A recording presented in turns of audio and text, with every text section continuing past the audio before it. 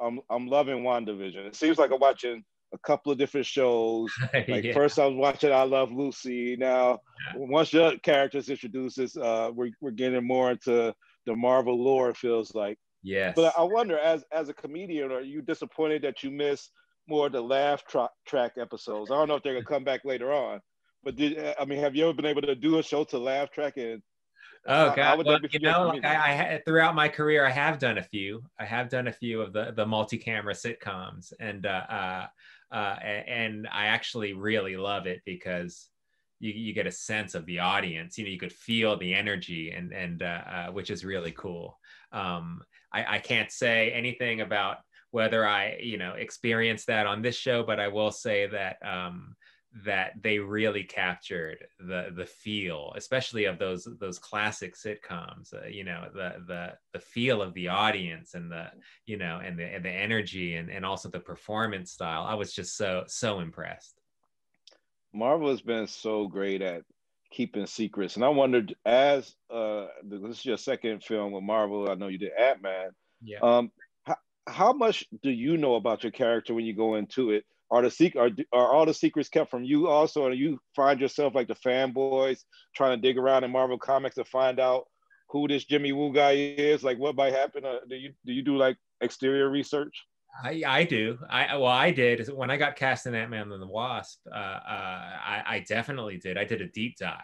I did a deep dive into Jimmy Woo, and really learned about his history, and what happened to him up until recent Marvel comics. So yeah, I really did a deep dive, but also the Jimmy Woo that's in the movies is there was a lot of kind of different influences on him, including stuff I'd bring, we've kind of shaped this character that I think is really interesting. He's this really kind of sincere, kind of an oddball, but he's good at his job. Yeah. So yeah, so I just love playing him. I'm wondering. I know a lot of actors that are from different ethnicities, people of color, have had like limited.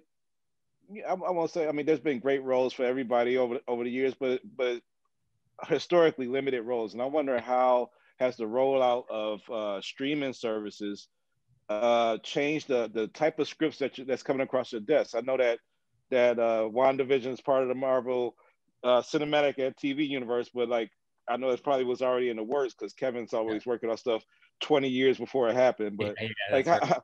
how are the scripts looking to you today as opposed to when we was all just on the big screen? Are you getting a lot different, diverse scripts that you didn't see before? Yeah, I'd say that this is definitely the most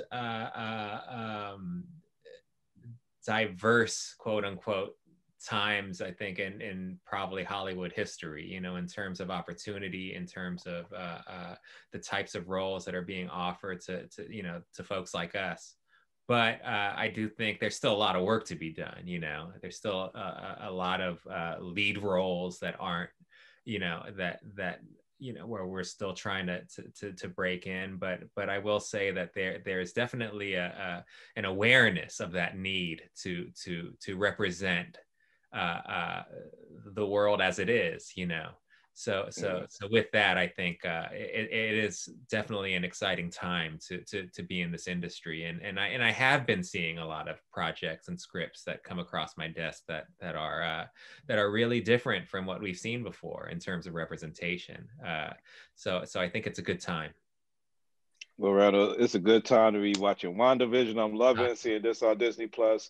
But I can't wait to see whatever you got coming out. You're always funny on the screen and captivating. So love you as a character, love you as an actor. So keep doing your stuff. Stay safe out there.